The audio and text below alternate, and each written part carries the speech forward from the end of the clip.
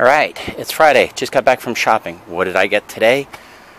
A bunch of stuff. A little bit of games. I spent $117 on everything that you see that I got here before me today. And to be honest, everything was a pretty good bargain. I definitely did not overpay for anything. I'm going to start with the games. You know, it's really, to be honest, I didn't want to spend a lot of money this weekend, right? Because I am getting nailed with the weather. See how beautiful the sky is today? Well, every day that I'm not trying to sell, that's how the sky's been. It's been like beautiful. You know what I mean? Not a cloud. Yeah, there's some clouds, but not a rain cloud in the sky. But this Saturday and Sunday, they're talking about rain. So if you're looking for me this weekend, I could be. I'm not doing the Saturday market. I forget where that is. It's in Nutley, actually. I just remember. AJ's going to be there if you want to stop by, see AJ, and get some games. Meadowlands is off this weekend. So for anybody who is going to go to the Meadowlands to find anybody, it's a closed market. Sunday, I'm shooting for Clifton Jubilee. So that's where I'm going to be. Let me just get right into it. I'm going to start with the games. For the games, I went to... It's basically a clean-out guy. Every once in a while, he'll just have a big sale, probably just to clean out and clear out some of the stuff he gets from lockers.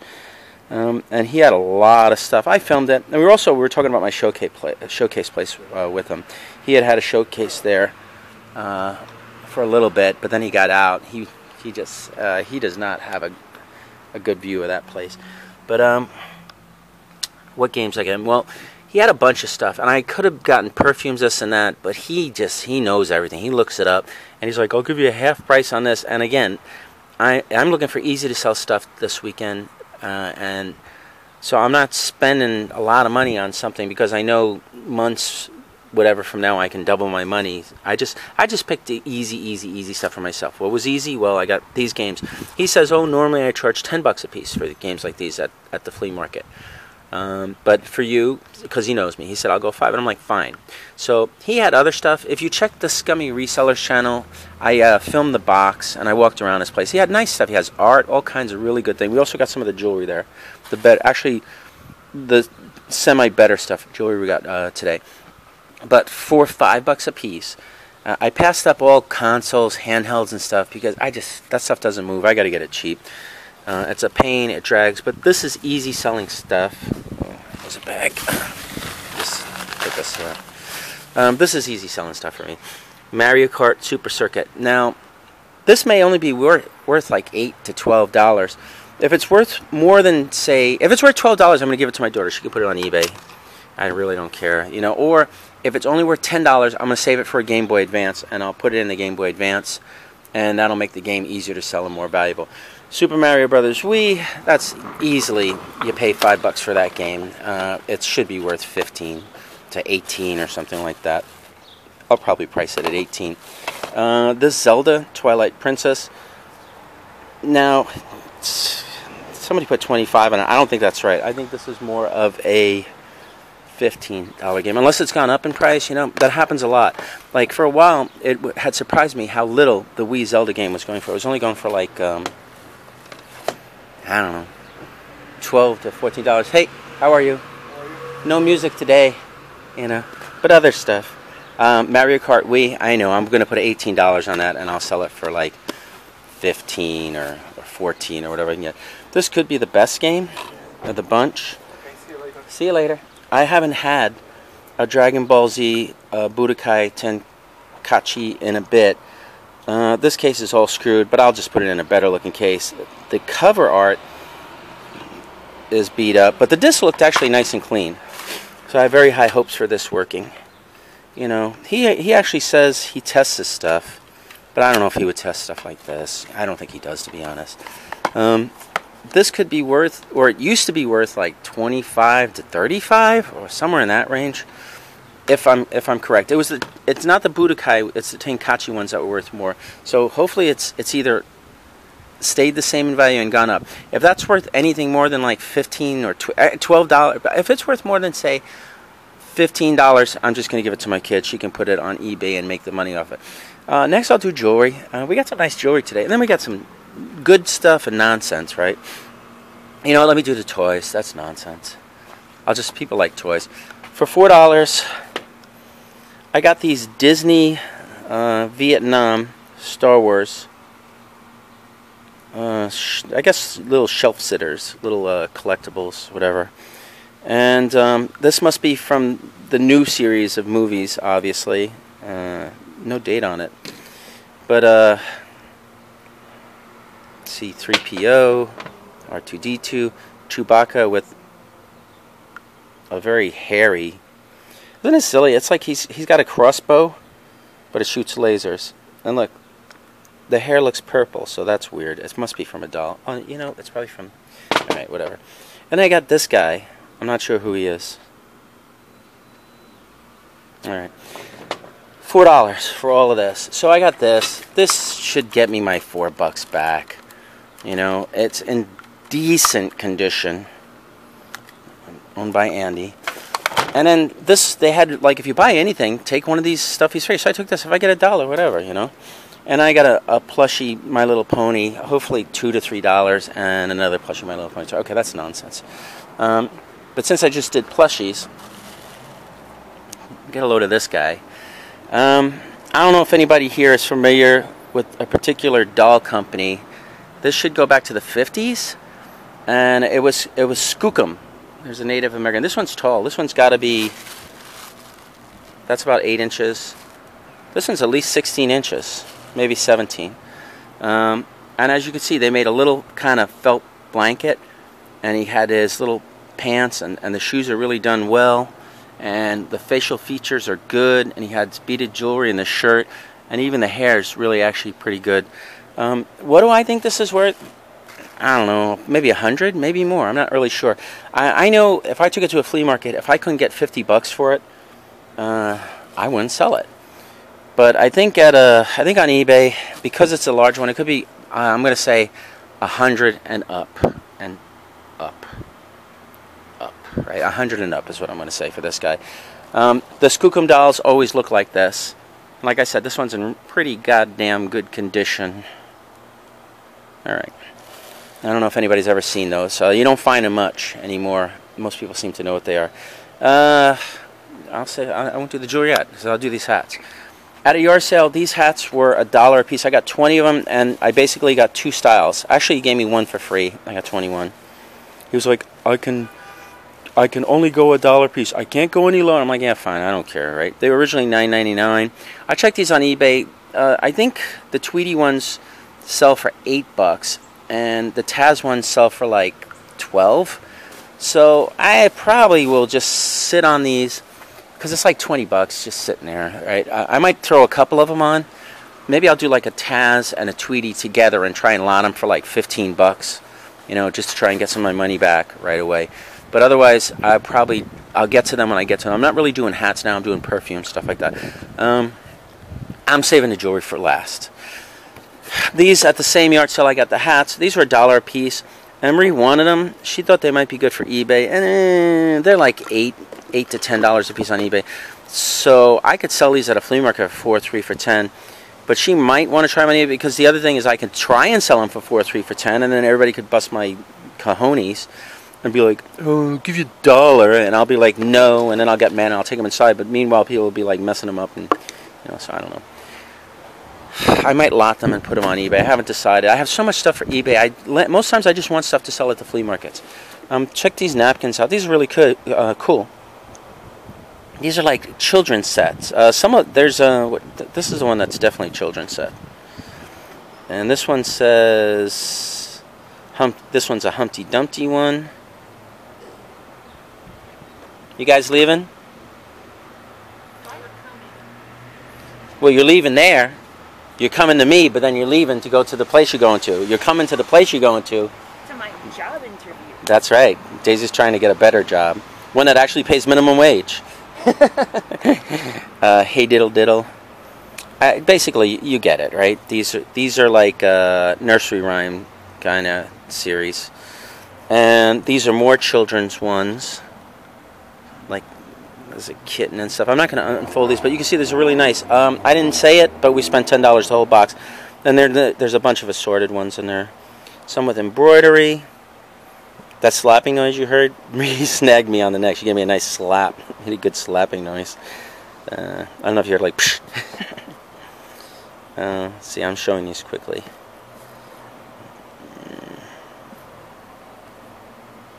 So $10 this whole box. You know, I think we can throw some of them on eBay. Like here's a set. You know, that's really kind of nice. They seem to just be floral, and they might all be the same one. And here's another one. And my daughter's name was Daisy, so there's some Daisy ones in there. So there you go. I don't know. She'll probably put them on eBay, because at the flea market, we're not going to the right flea market for it. And I guess she wanted to mess with this stuff, because I normally just, I'm like, I can't deal with stuff like that because I have so much other stuff to go in front of it. Does anybody, well, this says right on it, it's a shaker box, but I kind of knew with that basket. I kind of know what shaker is. Shaker's this kind of, and this looks like an old one, so it might actually have been made by the Shakers. Shakers are kind of like, they're a religious sect. They're kind of like, say, the Amish. And I don't know if they were in Pennsylvania or whatever. I really don't know. I know they make baskets. They're famous for their baskets and stuff. And the handle broke off. It was marked $5. It was like, I'll take 3. And like, for $3, who cares? If it's an old one, it could be worth like really good money. But the Shakers always do this. You know, they always do that. And I don't know, like, if they use staples ever or whatever. Maybe it's from the 50s. Maybe it's from the 20s. You know, I don't know this stuff. Let me see the bottom. It'd be nice if it said on the bottom, like, made in by blah, blah, blah. So it's either a shaker or a shaker style. There's some kind of residue of a paper label there. I don't know if you can see it. I have no clue what it says, but that's the construction of it. You know, and of course, like I said, this one, it has condition problems. But, like, seriously, old shaker baskets and boxes and buckets are worth like serious money. 100 up. Again, I don't really know much about it. I just kind of know that they could be worth a lot of money, and whatever I told you, that's pretty much all I know. Everything else I say from now on is conjecture and stuff. But if you see bands like that, that's a shaker style. And maybe if I'm lucky, maybe I'll do like handle baskets. There's like a house there. Maybe I can find something. I'll just put label in my description, so maybe the search won't be too bad. This is just a slag enamel bowl. It's really in good condition. It's very pretty. It was $2. I bought that. This could be, yeah, maybe this could be the most valuable. Maybe the shaker. I'm sorry. Maybe the shaker could be the most valuable. Maybe the Skookum could be the most valuable thing today. Maybe this could be. You know, but off the top of my head, if you ask me, what do you think you will sell this for? I would just automatically say between. I think it's worth like $125 to $250 on eBay. And this is like Cloisonne. I believe they call this Champlev style. Yeah, I didn't see this. It has condition issues, which affects the price. You know, if it has condition issues like I just showed, where you see it. Let me just lean this here. This is enamel. Okay, it's a kind of glass. And you see there, it looks like some of it has broken off and stuff. But all in all, it's very nice cosmetic condition. Even the top, look at the. I don't know if you can see it, but there's kind of like an embossed, not embossed, just a design in there. And it's definitely, in my opinion, from like the 30s or something. So anyway, before it had anything wrong with it, I would have said maybe like $125 to $250. With the condition problem that I just showed, I'm not really sure. But you know what? I wouldn't take less than $50 for it, you know. And I don't know what I'm going to do with this. I might save it for an antique show. If I take it to the flea market, everybody will want to give me $20 to $35, and I'll be like, no, get out of here. Oh, guess what I paid for it? This many fingers and dollars. Only 3. Alright, you know what? Jewelry time. Jewelry time. If you want to see me talk about jewelry, it's jewelry time. Alright. What do we get today? I think I'll just build momentum. Isn't this pretty? It's a no-name clamper bracelet. Spring action. It was $1. This is something my wife's going to sell at the flea market. This is pretty. And it's just kind of an agate stone necklace. Not old at all. But it was only $1. Someone will like this because it'll look good. I'm not sure of the value of these, but these are glass, and they're like an amethyst in color. And if you notice, each strand, or the string between each bead is knotted. That takes extra work. This is a very long necklace. 8, 16, 24, 30. It's probably like 64 inches. The keywords for this particular necklace for us is going to be flapper length. We think it goes from like the 1920s, 30s, or something like that. But the really long ones were how they wore the jewelry back in the 20s and 30s, and the flappers used to wear them. This was only $2. I got it at the same place. That was $3.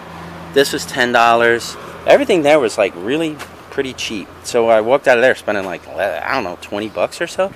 10, 20, something like that, 20 bucks.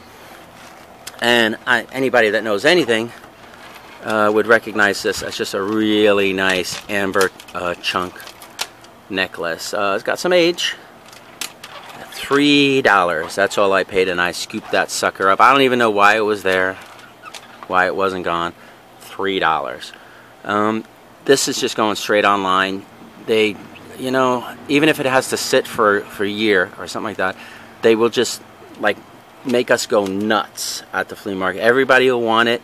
Nobody will want to pay. Online, I don't know, maybe 75, maybe 125. We'll have to see. Marie will decide. All right, finishing up. We bought this at the same place I bought the games, and that's off of the locker guy. He was talking about like how they were stealing from him while we were there, and he has so much stuff. If you want to see what his place looked like, I just took my phone out and I was carrying around, and I was kind of filming a little bit, and that was, well, you'll see, you'll be able to tell. He's a clean out guy, and I was in his warehouse, kind of combination warehouse garage. It's big, and he has a lot of stuff. So of course they're stealing. You know, people, any opportunity they'll get, they'll steal. And also we were talking about my my showcase. But if you don't know what these type of Murano beads are called, these are called wedding cake glass beads. And with wedding cake glass beads, they always have a bead with kind of applied little spots of color and kind of a ziggy-zaggy, wavy, and gold bands, like aventurine kind of bands. And you can see here's some black ones, and here's some that are a creamy color with a similar, they're not white exactly, they're more of a creamy color with the similar type of applied decoration. These have the old barrel clasps, and they have like metal segments. I don't know, you know, like it's not string, it's all metal spacers or whatever. I don't know. Sometimes I know what something is and I'll say it, then 2 minutes later I don't remember the word, but you can see there it is right there, hoops and clasp. What do I think these are worth? I think she's gonna probably get 45 to 60 a piece for these. You know, she might start them off at auction cheaper, trying to be reasonable, but I can't imagine us putting these in the eBay store for less than 50 bucks a pop, right? And what did we pay for these? Well, we paid 15 for these two, and then we paid 15 for this one. And this one has matching earrings. So as you can see, again, it's wedding cake, and this one's a green color, right? And it has the same applied decoration in wavy bands, and see like that little pink swirl of glass and those little droplets and beads.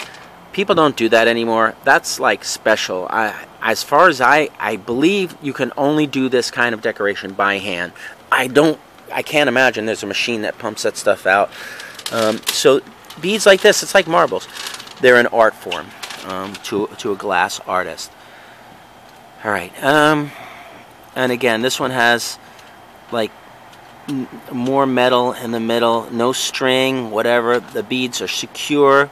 They're all in good condition, and there's 1, 2, 3, 4, 5, 6, 7, 8, 9 beads to that. What do I think we'll get for this set? I imagine between 75 and 90. You know, I don't really know. She'll price it out. Marie tries to be reasonable at auction and in the store because we want to sell. We're not greedy. You know, it's like if we pay 15 and we get 75, that's great because 15 eBay fees, blah blah blah. We'll still come out like maybe 50 bucks at. Anyway, that's what I got. Shout outs to my friends.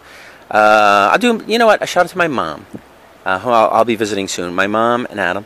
And now I'll go Naz, Naztalgic, ASAP Zunk, that's AJ, VideoGamerDaryll. Keep him in your thoughts.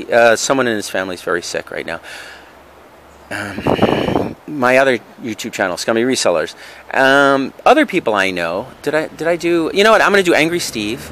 I'm gonna do Thrift Hunter. I'll do Chase After the Rice Price. I will do Picking for Treasures with Sherman. Treasure Finder 28. Today I Remember Your Name. Living the Good Life. There's so many. There's a lot of channels I watch. You know, I'm not really naming the big ones. They don't need my shout out, so I'm not even gonna waste time. So I think that's enough for now. We're covered. Like I said, if you want to see me this weekend, I will be at Jubilee Park in Clifton on Sunday, as long as it doesn't rain.